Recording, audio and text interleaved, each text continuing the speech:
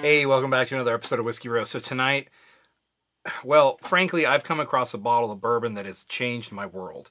I drink a lot of whiskey here on the channel. You know this. I get a hold of a lot of bottles, a lot of samples they all generously send. And frankly, I've now gotten a bottle that is just, it's overpowered. The value to quality to price to what's in there, it's a game changer. And I'm really not just saying that because I want you to click on this video and watch this video. It is one of the most overpowered bourbons that I've ever had. And by that, I mean what you get for the price is ungodly. It is insane.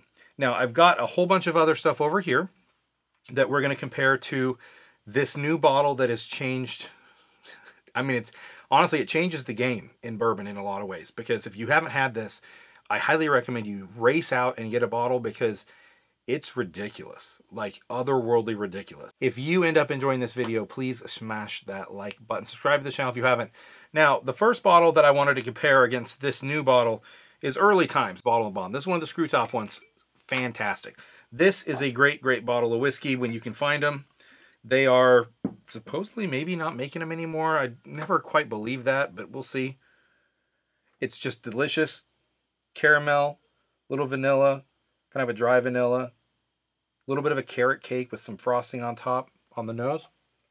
On the palate, you get this really nice, rich mouthfeel, just a very, very faintest little bit of like an almond, like a toasted almond. Nice caramel, nice vanilla, solid mouthfeel. For 20 bucks, this bottle, this was one of my, like, what I would call great value bottles that you could ever get a hold of. This thing is fantastic, 100 proof, Early Times Bottled and Bond. Fantastic, fantastic bottle. This doesn't compare. Next one I wanted to compare it to, JTS Brown. This is the 100 proof Bottled and Bond. This is like a $17 bottle. This thing is cheap. Granted, there's, it's limited, the distribution of it's a little wonky. You can't get it everywhere. Absolutely beautiful, beautiful bottle though for the price. And this, I would have said, would have been a great competitor as far as value, quality, everything else. This one is a little bit bolder, a little more spice on the nose. You get some black pepper, some honey, little bit of brown sugars and some spices. On the palate, you get a little bit of kind of a dried barrel, little bit of grain, nice caramel, nice honey. The cereal grains are not overdone at all. Very, very sippable, nice, bold. At 100 proof, this drink's a little hotter than this one, in my opinion. But it also comes across just a little bit more bold, a little more character. Is it better? This one's a little sweeter. This one's a little more spicy. Still, does not compare to this new bottle. Now, the next bottle that I thought might be a comparison, maybe it would be comparable, Cooper's Craft. I know this Brown-Forman product is a little bit hard to find in some places, but it is one of our favorites. They do some special, grooving in the barrel to make it extra. It's not quite a toasted, but it has a lot of similar qualities to some of the nice toasted and double oaks. Not quite as prominent.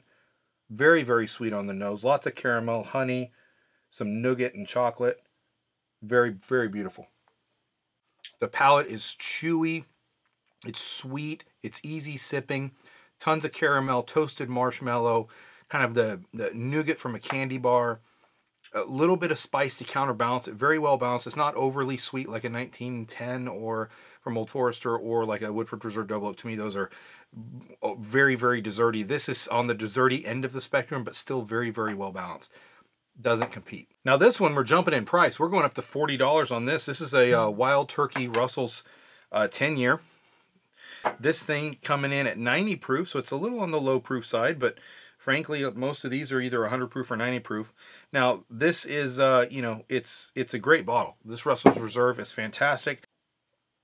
On the palate, it's well balanced, it's thick, it's gooey, it's syrupy. Even at 90 proof, it's got a nice kind of presence in the mouth, a little bit of a berryness in the mouth, some nice vanillas, a little bit of frosting kind of aspect to it. Also, there's a little bit of an oakiness, and there's a nice counterbalance of spice, and just a very, very faint little bit of a little bit of a peanut. Very mild though. But even as good as this is for $40, this doesn't compare either. Now you may think I'm going to go through every bottle in the Speakeasy, but really I'm having to limit myself for stuff that's around $40 or less to even be competitive with this bottle. This Elijah Craig small batch. This is coming in at 94 proof. This was a pick by the Virginia ABC, but it's still very, very nice bottle. It was fairly inexpensive here in Virginia, right around $40. You can probably get yours a little bit cheaper if you get just standard non-picked one. This one has a little bit of that Heaven Hill nutty profile, a little bit of a musty barrel. This really, really nice kind of caramel with some honey, and just a very, very faint bit of spice to counterbalance that. Just a little bit of baking spices. Great mouthfeel for a small batch. Just a very nice, pleasant honey sweetness. A little bit of baking spice, like I said. And for like the entry level Elijah Craig from Heaven Hill, this is a great, great bottle. And you know, you can get these right around $32, $35 most places. You know, prices vary, all that thing. Whole disclaimer there. But great, great bottle, great price. Doesn't hold a candle to this new one. Here we've got the Heaven Hill Bottled and Bond. I've loved these things. These things are fantastic. Now, I got this bottle down in Georgia for $43. Now, I know a lot of you say you can't get it for even $60 where you live. So this is 7-year age-stated Heaven Hill Bottled and Bond. Great, great bottle. I've raved about this bottle in the past. The Elijah Craig here came in at 94 proof. This is coming in bottled bond at 100 proof. So you're getting a little bit more spice on the nose. A little bit of a mustiness, a little bit of a caramel. Some nice honey notes on this. Just a touch of floral ever so faintly. On the palate, it's warm, it's balanced. Just delicious. Beautiful, thick kind of honey. A little bit of vanilla. You know, touches of caramel notes that you get on most bourbons. And then there's just a very nice warming aspect to it. A little bit of a touch of a little bit of a cereal grain, very mild, very palatable. This is a very, very nice bottle. But even this one doesn't hold a candle to this new bottle. Man, I'm running out of options that are just fantastic, legendary bottles under $40. And I know I didn't put it up against every one of them, but I'm just saying, these are some great, great bottles here. I mean, I didn't do Wild Turkey 101, but I did the Russell's 10, which I think is, honestly, it's a better bottle. It's a little more expensive. Wild Turkey 101 is higher proof, less expensive, whatever. But that being said, you know, I couldn't put it up against everyone. The video would last forever. But I got 2 bottles left that I want to share with you. Next, Eagle Rare. Standard Eagle Rare. This is not a store pick. This is the standard one. Beautiful, delicious notes. Everybody knows and loves Eagle Rare. On the nose, it's getting all kinds of berry notes. Deep, deep caramels. A little bit of char, a little bit of barrel. I mean, it's pretty, you know, if you've had Eagle Rare, you know what I'm talking about. It's just kind of a legend. If you've never had it, it's a solid bottle. You can get them, if you can get them for $40 near retail. Retail's around $35 to $40 most places. If you can get it for that price, they're legendary, fantastic. Anything under $60, I would say, for Eagle Rare is a buy if you've never had it. Above that, it's probably not worth it, unless you just want to reach up there and grab one so you can say you've tried it. Delicious raspberry jam. It's a little thin at 90 proof. Wish this came in a little bit higher proof. But the Buffalo Trace may have done some stuff to fix that lower proof problem on Eagle Rare. Hint, hint. Now, this is, like I said, 10 years age stated. You do get a little bit of those char notes. Getting a little bit of like a chocolatey nougat along with that raspberry jam. Delicious, delicious bottle of whiskey. And as much as I love Eagle Rare, I'm going to have to say this new bottle, I think it beats Eagle Rare. Last of the competitors I'm going to pull out tonight. It's a new one that I found not long ago. This is Wheel Horse. This is a single barrel store pick, 4 years age stated, coming in at 118.8 proof. The standard releases of this will start around 32, 35. The store picks probably are in the range of 50, but they're worth it. I am just an absolute fan of Wheel Horse now, particularly these store picks of theirs. On the nose, it's like a sweet strawberry, whipped cream, a little bit of sponge cake. It's literally like a strawberry shortcake in a glass. The proofiness is there, but it's not at all an inhibition or something that you wouldn't like. Just a tinge of alcohol burn with that 4 years. Absolutely delicious nosing though. Strawberry syrup with some nice oak notes. The proof spice comes through after a few seconds, balances out those sweet notes. Delicious, delicious. Little bit of baking spice. This thing is fantastic. If you haven't tried one of these Wheel Horses, holy crap, give it a try because these things are fantastic. And as much as I love this one and the proof presence, that 118 proof, even with that in a 50-ish, say $30 to $50 bottle, depending your area and what bottle you're picking, all that stuff, still doesn't compete with this other bottle. This new bottle truly has changed my world. Y'all are probably sitting around saying, damn, I've watched this video for 10 minutes and the bastard on the screen still hasn't told me what this is. And the only reason I'm swearing, apologies for the swearing, is this bottle is that frickin' good. This thing changes the game. Benchmark full frickin' proof. Coming in at, what is this, 125 proof Buffalo Trace? Holy crap, what in the heck are they doing? For $20, $22, $25? How can you beat that?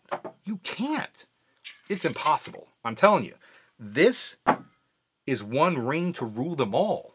I'm getting delicious barrel, some nice Buffalo Trace berryness.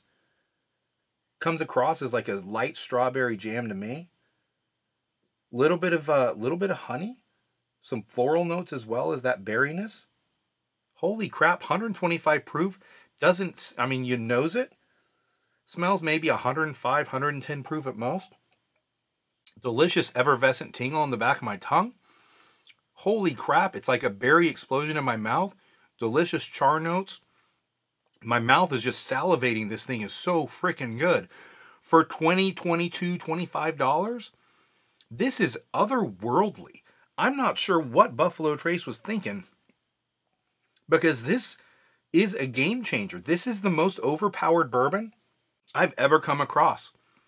It is like a proofed up Eagle Rare, because with that density of flavors at the 125 proof, you start to pick up some of the barrel quality that it takes 10 years to get at the 90 proof Eagle Rare. When you sip it, it does not come across as 125 proof.